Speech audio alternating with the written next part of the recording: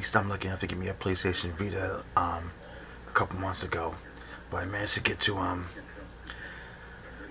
Amazon.com because, of course, the memory cards I have, the 4 and 8 gig, isn't enough to fit all the free games during my PlayStation Plus membership.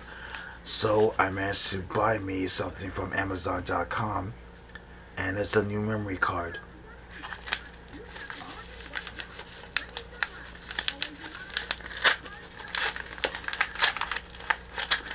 If I think I know what it is, then I am perfectly prepared for this.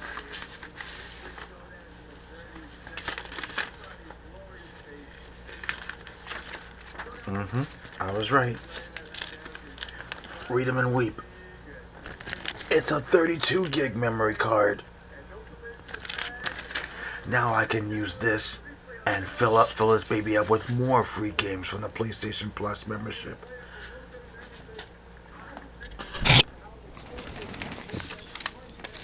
And with this, I cannot go wrong with all the free games that I will be able to get, only if they're casual.